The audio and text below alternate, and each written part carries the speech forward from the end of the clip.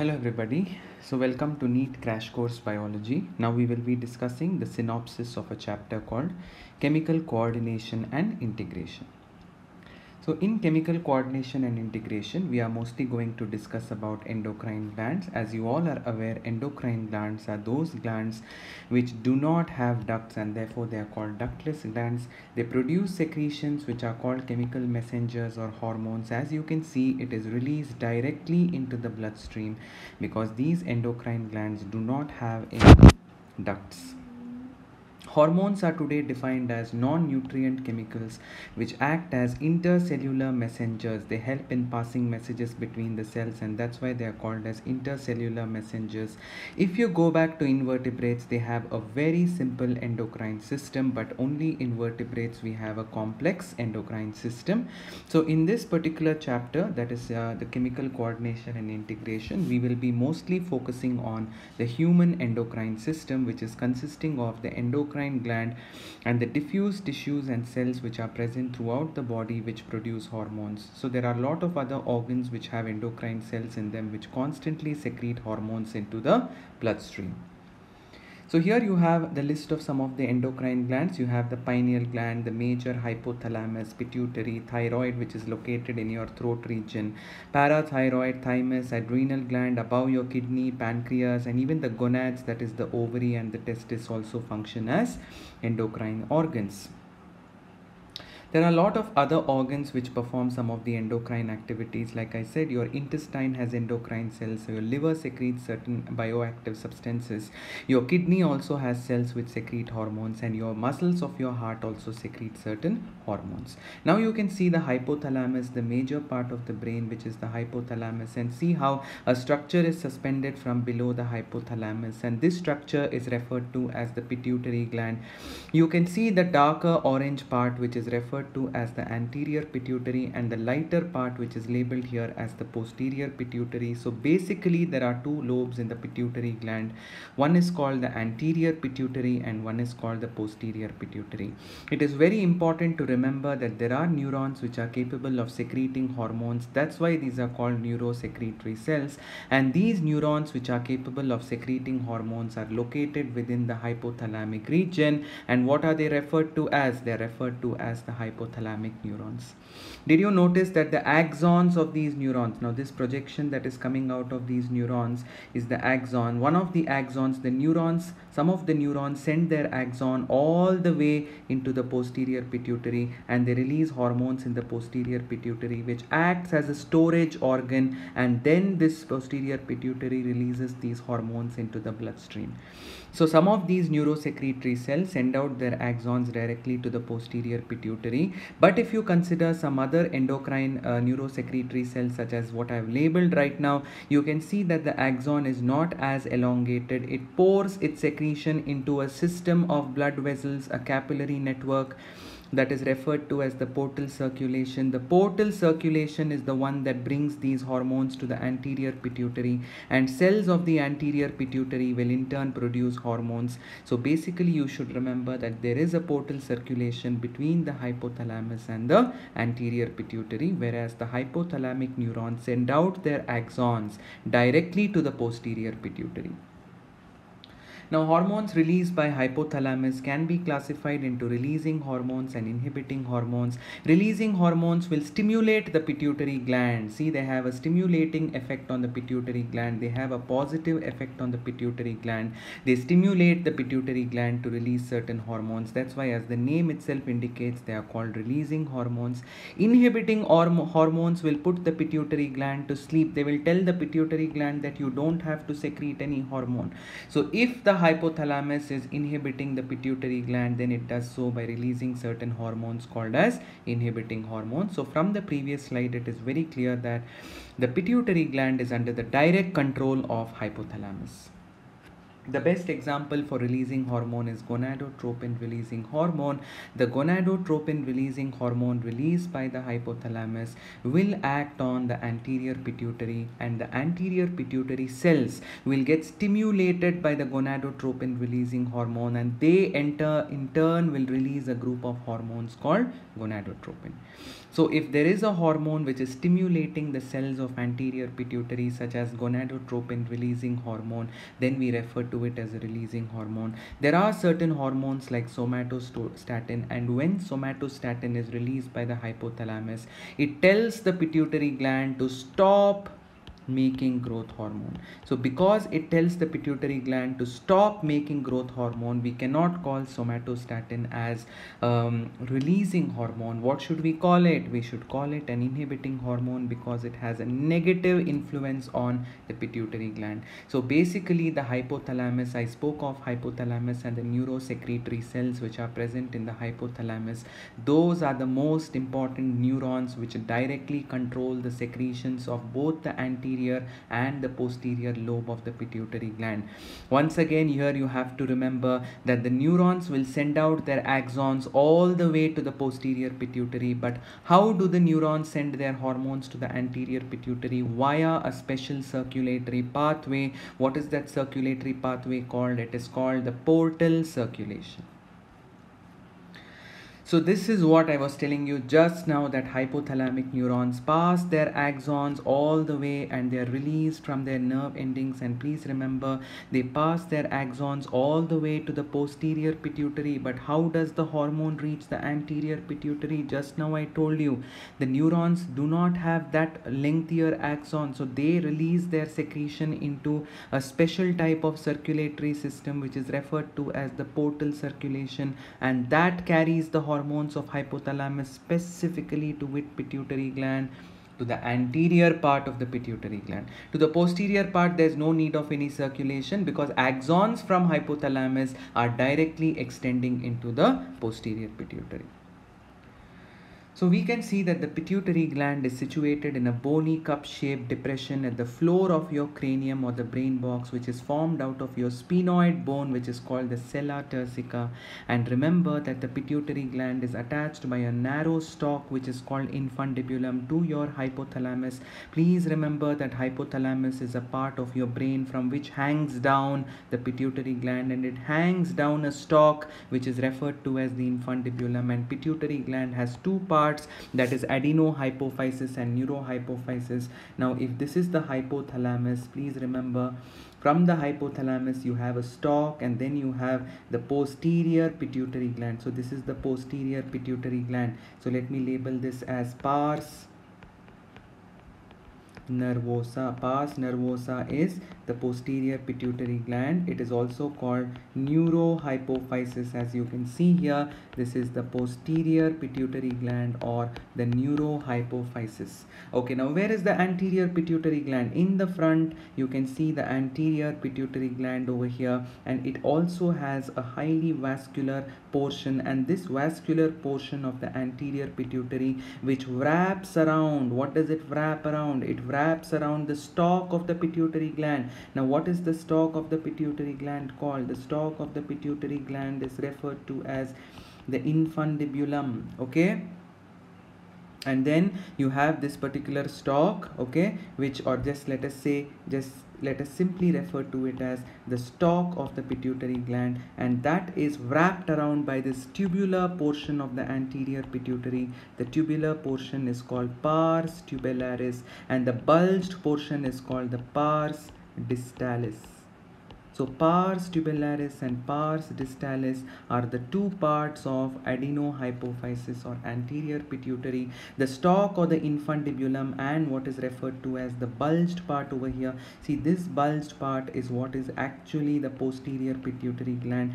And actually there is another very thin lobe sitting in between. Let me put dots here. Now this lobe that is sitting in between, why don't we consider it anymore? Because it has fused with the pars distalis of the anterior lobe of pituitary gland, and this lobe, which is very reduced in humans, and it is fused with the pars distalis, is referred to as the pars intermedia It is also called the intermediate lobe of the pituitary gland. So now you saw that the pituitary gland has pars tubularis, the tubular portion which is highly vascularized and wraps around the stalk, and then you have a bulged portion called pars distalis together that make up the anterior pituitary or adenohypophysis, and then the posterior part is directly connected to the hypothalamus through a stalk, and the bulged part of the posterior lobe or the pituitary gland is nothing but the pars nervosa or the posterior pituitary, and whatever lies above the pituitary gland is the portion of the brain where we saw those special neurons are sitting over there,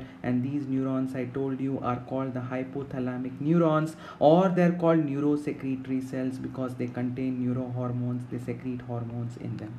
Is it clear? So here they have given you a quick review of what are the different hormones that are secreted by the pituitary gland. We have the adenohypophysis, I just told you, is made up of two parts, pars distalis and pars tubularis. We have neurohypophysis, that is pars nervosa. So the different hormones of pars, and I told you very clearly that the pars intermedia is almost merged with the anterior pituitary. There is only one hormone secreted by pars intermedia, that is melanocyte stimulating hormone. Otherwise you have the hormone secreted by the pars distalis, which includes growth hormone, prolactin, TSH or thyroid stimulating hormone, ACTH or adrenocorticotropic hormone, and the last two hormones, which are called LH and FSH, collectively are called gonadotropins. They are called gonadotropins because they have a tropic, meaning a stimulatory effect on the gonad, that is the testis and the ovary. Then if you see the neurohypophysis, I told you that the posterior lobe of pituitary gland is referred to as the neurohypophysis or the pars nervosa, which receives axons directly from the hypothalamic neurons. It releases, I told you, they don't secrete hormones of their own, they just store the hormones that is coming from the hypothalamus and release them as and when your body requires. The two major hormones released by your posterior pituitary or neurohypophysis is oxytocin and vasopressin, and both of them, see here, this step is very important. Both oxytocin and vasopressin are synthesized in the hypothalamus, and how are they transported to the neurohypophysis? Axonally, through the axon they are transported to the neurohypophysis. So neurohypophysis is not secreting them, it is just releasing them. It is not producing them, it is just releasing them. Whereas the anterior pituitary, it receives hormones from hypothalamus and it itself produces the following hormones. Okay, so there is a difference between being able to produce and being able to just store and release it. So the one that produces the hormones in response to the hypothalamic hormones is the adenohypophysis or the anterior pituitary, and the one that only stores the hormones and releases it timely as and when your body requires it, that is referred to as the neurohypophysis.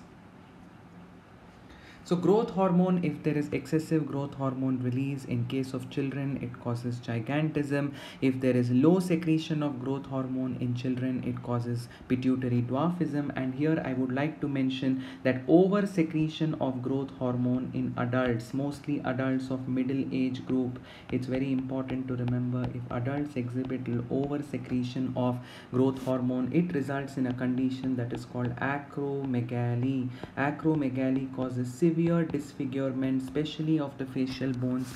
The lower jaw bone becomes massive in size, the eyebrow ridges project outwards, the bones of the face, the bones of the hand and the feet, all of them become disproportionately large, and this disease, which is referred to as acromegaly, the skin of the face and the hand become very thick and pigmented, and this is the most important disease that is referred to as a hypersecretion condition, a disease where there is excessive growth hormone in middle-aged adults. So when I say adults, you should remember it is mostly in middle-aged adults. The symptoms show up very slowly, and once if it shows up, if it is not treated, it can also be fatal to the person. So excessive secretion, so gigantism is excessive secretion in children, but acromegaly is excessive secretion in adult, and dwarfism is low secretion, or see, for excessive secretion we use the word hyper secretion, and for low secretion we use the word dwarfism. There is another hormone by the anterior pituitary. Please remember, here we are talking about the hormones of the anterior pituitary, and you by now know that the anterior pituitary is called the adenohypophysis, which is made up of a bulged part called pars distalis and a tubular part called pars tubularis, correct? It also releases a hormone. The anterior pituitary or the adenohypophysis also releases a very important hormone that is referred to as prolactin, which regulates the growth of mammary glands and stimulates the formation of milk in them. Then the hormones of anterior pituitary include the thyroid stimulating hormone, which stimulates the thyroid gland to secrete its own hormones like TSH and T3 and T4, ACTH that acts on the adrenal cortex, that is adrenocorticotropic hormone, which stimulates the release of glucocorticoids and mineralocorticoids from the superficial layer of your adrenal gland. The superficial layer of your adrenal gland is nothing but the adrenal cortex. Then we have LH and FSH, which is released by anterior pituitary. Again, please remember, here we are talking about adenohypophysis or anterior pituitary, and LH and FSH are called gonadotropins because they have a tropic or a stimulatory effect on the testis and ovary. In males, what does LH do? In males, the luteinizing hormone or LH acts on a specific cells called Leydig cells in the testis, and it stimulates the release of androgen. The major member of the androgen family, as you all are aware, is testosterone. In male, what does FSH do? FSH also helps in regulating the process of sperm formation, which is referred to as spermatogenesis. FSH, along with the androgen that is secreted by the cells of the testis in response to LH. So remember, LH acts on cells of the testis which are called Leydig cells and stimulates the release of androgen, whereas FSH helps in the process of spermatogenesis. Androgen, which is testosterone, also helps in the process of spermatogenesis. In females, what does LH do? In females, LH induces a process where there is release of egg. This release of egg by the ovary is called ovulation, and once the egg is released from the ovary, a yellow colored structure is formed inside the ovary called corpus luteum, and LH is a hormone that keeps the corpus luteum alive, and it stimulates the corpus luteum in order to prepare or produce and release the pregnancy hormone that is called progesterone. And what does FSH do in the case of female body? It stimulates the development of follicles inside the ovary, the primary, secondary, tertiary and Graafian follicle during the proliferative or the follicular stage of the menstrual cycle, in the second stage of the menstrual cycle. We saw that there is a thin lobe between the anterior and posterior pituitary, which is basically the intermediate lobe. So MSH is nothing but a hormone of the intermediate lobe of pituitary. It secretes a hormone called melanin, melanocyte stimulating hormone. Actually, MSH stands for melanocyte stimulating hormone, that acts on pigment cells in your skin, which is referred to as melanocytes, and this will modify the pigmentation, the coloration of the skin.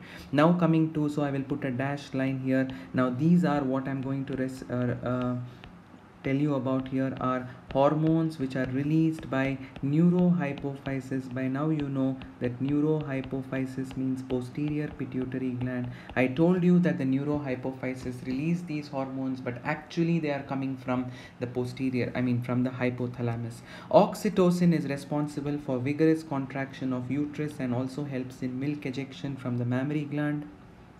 And the other hormone that is referred to as the vasopressin, secreted by the posterior pituitary. Again, please remember, this is released by the neurohypophysis. I hope all of you remember. Actually, the hormones in the neurohypophysis are coming from the hypothalamus. The neurohypophysis does not secrete any hormones of its own. The neurohypophysis simply stores these hormones which are coming in from the hypothalamus and releases it as and when your body requires it. So two hormones that is released by the neurohypophysis. The first one I discussed in the previous slide, that is oxytocin, and the second one, it is in this slide, that is vasopressin. Vasopressin is also called antidiuretic hormone because it ensures that water and electrolytes are taken back from your urine into the blood, and therefore it will prevent production of dilute urine.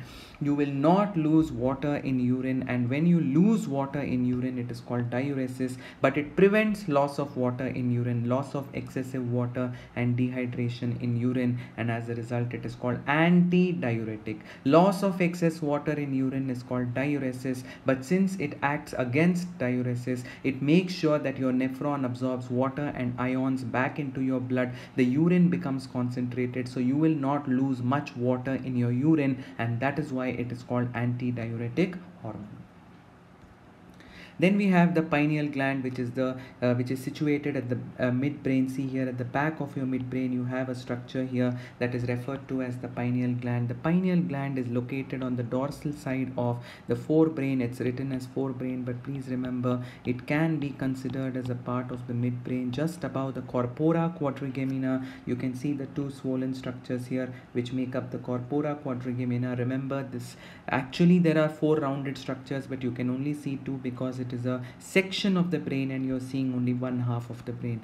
It secretes a very important hormone that is called melatonin. And what does melatonin do? Melatonin regulates your 24-hour rhythm in your body, 12-hour day and 12-hour night rhythm. It also regulates your sleep-wake cycle, your body temperature, your metabolism, pigmentation, and in females it regulates menstrual cycle. It has a role to play in defense mechanism or immunity. Thyroid gland, as you can see in your thyroid region, in your larynx, you can see this bilobed organ that is situated, connected together by a narrow bridge over here. You can see there are two lobes, one on the right side, one on the left side, and then you are connecting the two. There is a connection which is referred to as the isthmus, which connects the two lobes, and you can see these circular aggregations of cells. Now these circular aggregations of cells are referred to as the thyroid follicles, within which there are specific cells called F cells or follicle cells or the principal cells, which are the ones that actually secrete the thyroid hormone. So let us see what are the thyroid hormones. I just told you that those circular structures are called follicles. They are made up of specialized cells called the principal cells. So remember, inside the follicle you have the principal cells or the F cells. So F cells or the principal cells are basically present in the thyroid gland, and they basically secrete tetraiodothyronine or thyroxine, that is T4, and triiodothyronine, which is T3. Okay.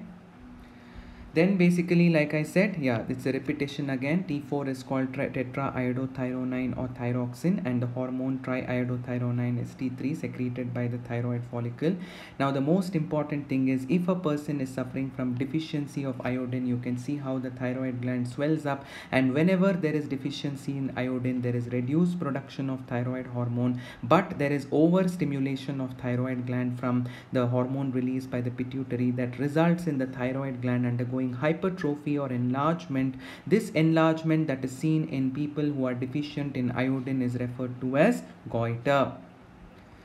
And then if the mother is during pregnancy, if the mother is hypothyroidic, then she will give birth to a child who is suffering from cretinism. And what are some of the features of the child suffering from cretinism? There is mental retardation, deaf mutism, abnormal skin, low IQ. In adult, the hypothyroidism can result in a derangement in menstrual cycle.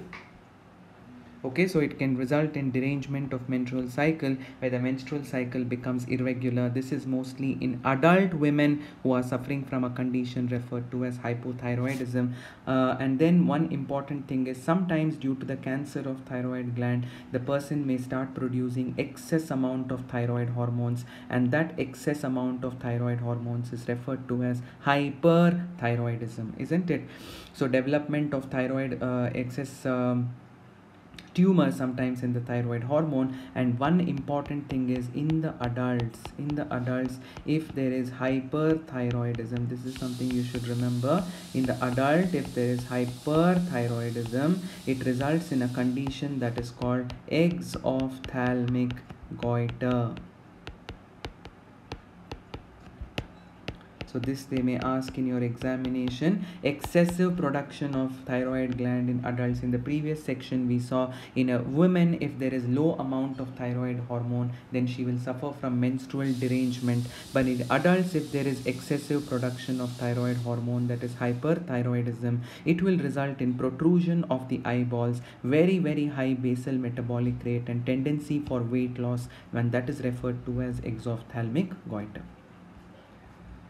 So these are the functions of the thyroid hormone. They regulate the basal metabolic rate, they support the process of RBC formation, they control the metabolism of carbohydrates, proteins and fats, they maintain water and electrolyte balance. Thyroid hormone, the thyroid gland, other than the follicle cells, there are other cells which are referred to as the C cells, and the parafollicular cells or the C cells secrete a hormone that is referred to as the thyrocalcitonin, and this thyrocalcitonin plays a very important role in regulating the blood calcium level. Please remember, it lowers the blood calcium level.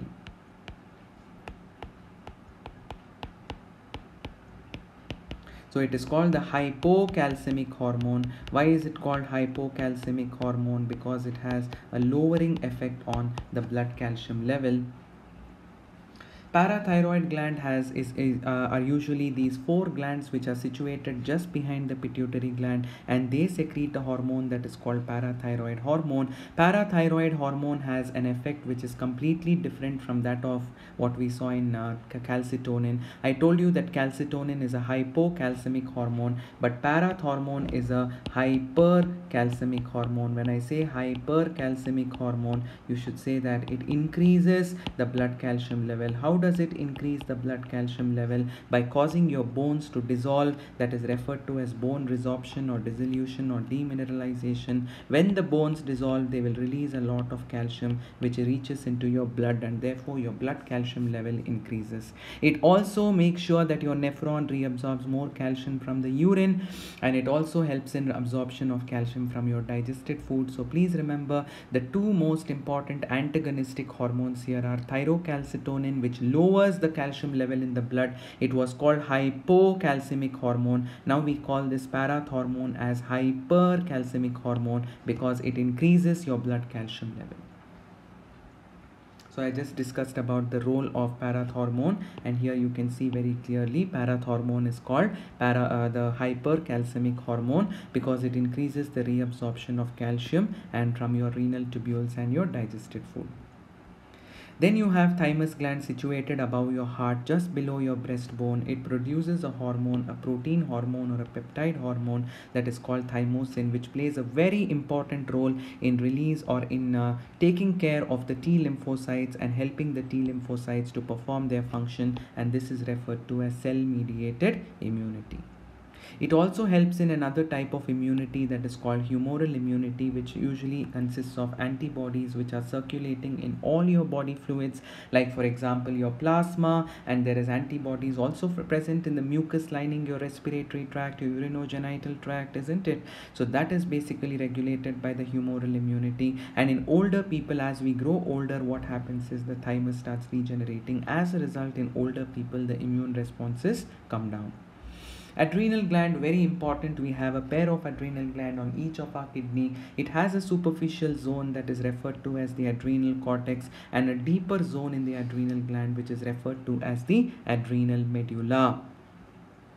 So here you can see the superficial zone is referred to as the adrenal cortex. You can very clearly see the distinction between the superficial zone, and the deeper zone that is in the adrenal region is referred to as the adrenal medulla. So in this picture you can see how a section of the adrenal gland has been taken, and you can see 2 distinct zones, an outer cortex and an inner medulla. Now very importantly, we will first talk about the hormones which are released by the adrenal medulla. They are called catecholamines. Collectively, the catecholamines together include adrenaline or epinephrine and noradrenaline or norepinephrine, and these are referred to as the emergency hormone or hormones of fight or flight or fright, and these are released in your body whenever you're facing an emergency situation. So remember, this is the hormone of the deeper part of your adrenal gland that is called the adrenal medulla. And some of the important responses when you are in a heightened state of mind is basically you have pupillary dilation, your pupil undergoes dilation, your raising of your body hair, there is increased sweating, your heart starts contracting, you start breathing at a faster rate, and it also makes sure that it breaks down glycogen because you need energy to face that emotionally heightened state. Catecholamines also stimulate the breakdown of lipids and proteins, because I just told you that during an emergency situation you need a lot of energy. Then we saw how the adrenal cortex is divided into three zones. The three zones are zona reticularis, the zona fasciculata, and the outermost zona glomerulosa. So you can see how the adrenal cortex here is composed of three major zones. The outermost zone is called the zona glomerulosa. Then you have cords of cells which are arranged in bundles called zona fasciculata, and then you have a network zone which is referred to as the zona reticularis. The hormones secreted by the adrenal glands are called corticoids. There are major corticoids such as glucocorticoid. You have to remember glucocorticoid is a stress hormone. The major stress hormone that regulates the metabolism of carbohydrates in your body is cortisol. There is another group of hormones secreted by the adrenal cortex which is referred to as mineralocorticoid. Aldosterone is the major mineralocorticoid, and glucocorticoid, I told you, is the cortisol which stimulates production of glucose from non-carbohydrates because your body is in stress. I told you glucocorticoid, cortisol is a stress hormone. So when your body is in stress, it needs more energy source, so it makes glucose from new compounds. It does not allow other cells, non-critical cells, to take up amino acid. It regulates your heart and kidney functions when you are under stressful conditions. And glucocorticoid, that is your cortisol, will also prevent inflammatory reaction because it has a suppressive effect on your immune response. That's why if you're constantly stressed, you are going to fall sick, because the cortisol will make sure that your immune response is suppressed. It also stimulates RBC production. And I told you the mineralocorticoid, so we just completed discussing cortisol or glucocorticoid. The mineralocorticoid that we need to learn here is aldosterone. Aldosterone stimulates the reabsorption of sodium and excretion of potassium and calcium and phosphate, even calcium also, from your renal tubules. Thus, aldosterone maintains body fluid volume, osmotic pressure, and blood pressure. And the zona reticularis, the innermost zone of your adrenal cortex, may release certain hormones which are called androgenic steroids. And these androgenic steroids usually play a role in the sexual characters like growth of hairs in your underarm, in your pubic or the genital region, and the facial hair during puberty. So pancreas is a dual or a compound gland, because as you can see, pancreas has two parts. What are the two parts in the pancreas? It has an endocrine part which is called islets of Langerhans, and the exocrine part is mostly involved in the secretion of the pancreatic juice. The pancreas has about 1 to 2 million islets of Langerhans, but it makes up only 1 to 2% of pancreatic tissue. In this chapter, since we are talking about the endocrine system, we are concerned about the islets of Langerhans. There are two cells in the islets of Langerhans which are called alpha cells and beta cells. The alpha cells secrete a hormone that is called glucagon, and the beta cells secrete a hormone called insulin. And it's important to note here that glucagon is responsible for increasing your blood glucose level. So glucagon is called as the hyperglycemic factor. Supposing you haven't had a meal, you're starving, so it increases your blood glucose level. After you've had a meal, your blood glucose increases, and that is brought down by insulin, and that is referred to, that's why insulin is referred to as the hypoglycemic factor. Testis is actually the primary sex organ. It consists of seminiferous tubules where the sperm are produced, and it has interstitial tissue. In the interstitial tissue, there are Leydig cells which secrete. We have already discussed about this. The Leydig cells, under the influence of LH. LH stimulates the Leydig cells in order to prepare a hormone that is referred to as androgens. Okay. Then we have androgens which usually help in maintenance of your male accessory sex ducts, and then they also play a stimulatory role in the process of sperm formation that is called spermatogenesis. Androgens also help in muscular growth, growth of facial and axillary hair, aggressiveness in male, low pitch voice. These are some of the secondary sexual characters in male. So when I talk about androgens, all of you should remember one thing. One of the major members of the androgen family is the testosterone. Androgens act on central nervous system and stimulate the male sexual behavior, that is called libido. They also have a synthetic effect on carbohydrate metabolism. That's why steroids are taken. Androgens are steroids, and such steroid hormones are taken for bodybuilding because they have anabolic or synthetic effects on protein and carbohydrate metabolism in our body. Ovary, now ovary, just like how testis is to male, ovary is to female. It is the primary female sex organ. It usually undergoes cyclical changes and produces ovum during menstrual cycle. The principal hormone of the ovary is the progesterone and the estrogen. The estrogen is called the female sex hormone, whereas the progesterone is referred to as the pregnancy hormone, and ovary is consisting of ovarian follicles and stromal tissue.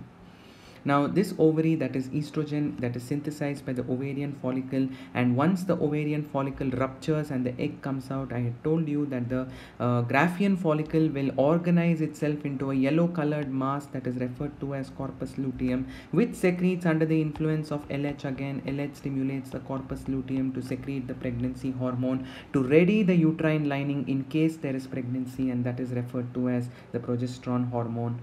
And then we saw estrogen also has an effect on the secondary sexual characters in female, development of ovarian follicles, development of female secondary sexual characters like high pitch, and also the development of the mammary gland.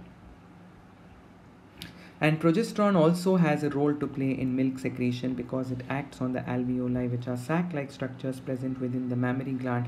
Most important function of progesterone, however, is to support pregnancy by readying the uterine, by maintaining the thickening of the endometrial lining, and that's why progesterone is referred to as the pregnancy hormone.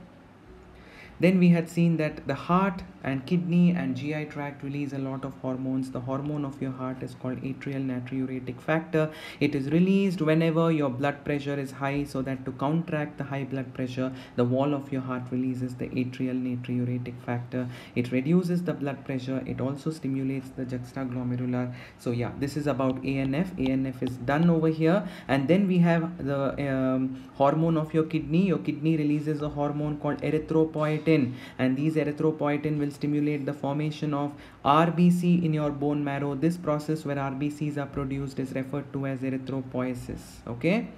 Then endocrine cells present in your stomach and your intestine release, for example, in your stomach they release a hormone called gastrin. Gastrin stimulates the secretion of gastric juice, and secretin is stimulated, released by endocrine cells of the duodenum. Secretin stimulates the secretion of bicarbonate ions in the pancreas and secretion of bile in the liver, as well as it blocks the release of gastric juice in the stomach and inhibits the gut motility. Cholecystokinin is a hormone which stimulates the release of bile from the gallbladder. And gastric inhibitory peptide or introgastrone is again a hormone of the intestinal gland which inhibits the gastric movement and which inhibits the secretion of the gastric juice. So remember, your stomach and intestine also have lot of endocrine cells which secrete a lot of hormones. So I have already discussed the functions of all of these hormones here. Okay. Now, how exactly do hormones act? Hormones have to go and bind to their target cells on specific hormone receptors. The receptors may either be on the cell surface in the case of membrane-bound receptors, or they may be inside the nucleus as intracellular or nuclear receptors. Now, they form, once the hormone goes and binds to the receptor, it forms a complex that is referred to as the hormone receptor complex, and the receptor is very specific to the particular hormone that it binds. And when the hormone receptor is formed, the complex is formed, it will bring about certain changes, biochemical and functional changes within the target cell. It is very important that once the hormone goes to its target cell, it has to form a hormone receptor complex by binding to the receptor. Then you have different groups of hormones like peptide hormone, hypothalamic hormones. Then you have pituitary hormones, insulin, glucagon, are all hormones which are basically protein. They are called peptide or polypeptide or protein hormones. Then you have steroid hormones like you have cortisol, testosterone, estradiol and progesterone. And you have amino acid derivatives like epinephrine and hormones which contain iodine in them like iodothyronines, which are thyroid. So this is very, very important. You have to learn the different classes of hormones based on their biochemical nature along with appropriate examples. Then when they bind to membrane bound receptor, they release certain chemical substances in the cytoplasm called cyclic AMP, inositol triphosphate, and calcium ions, which are referred to as second messengers. So once the hormone receptor complex is formed, these second messengers are activated, and these second messengers will do further action inside the cell. They will bring about certain changes in the biochemical pathway and physiological activities of the cell. So here you can see how a follicle stimulating hormone, so it acts on the ovary. So they have taken the ovarian cell membrane, for example. See how the hormone is coming and sitting on the receptor. Now once it binds to the receptor, as you can see here, it is forming a hormone receptor complex, and then it leads to a chain reaction inside the cell mediated by special molecules which are called secondary messengers. This chain reaction results in changes happening in cellular mechanism, cellular pathways, that is called biochemical responses, ultimately resulting in changes in the functioning of the cell. So because of FSH, what happens to the ovarian cell? The ovarian cell will start multiplying, it will start growing, and ultimately leading to ovarian growth. So here, did you all notice one thing, that the receptor is situated on the cell membrane of the target cell? So it is called a membrane bound receptor. But if you talk about intracellular receptor, see how the hormone, in this particular case, it is a steroid hormone, estrogen. It is not binding to a receptor on the uterine cell membrane. In the previous case, we saw that there was a receptor on the cell membrane of ovarian cell, but here on the uterine cell membrane, there is no receptor. Notice how the hormone is directly entering into the uterine cell. Why uterine cell? Because uterine cell is the target for this hormone, which is called estrogen. It is directly entering into the uterine cell, and once it enters, it is crossing the nuclear membrane, and in the nucleus you can see how it is binding to this receptor. This, what I have highlighted in red, now this is the receptor to which this estrogen binds to, and once it forms, or once this green molecule, which is estrogen, binds to the receptor, you can see that the most important complex, that is hormone receptor complex, is formed. And this, surprisingly, the hormone receptor complex can go and directly act on the DNA, that is the genetic material of the cell, and it can stimulate the production of proteins in your cell, which will help in changing the functions of your uterine cell, such as it will allow growth of your uterine cell and differentiation of the endometrial tissue.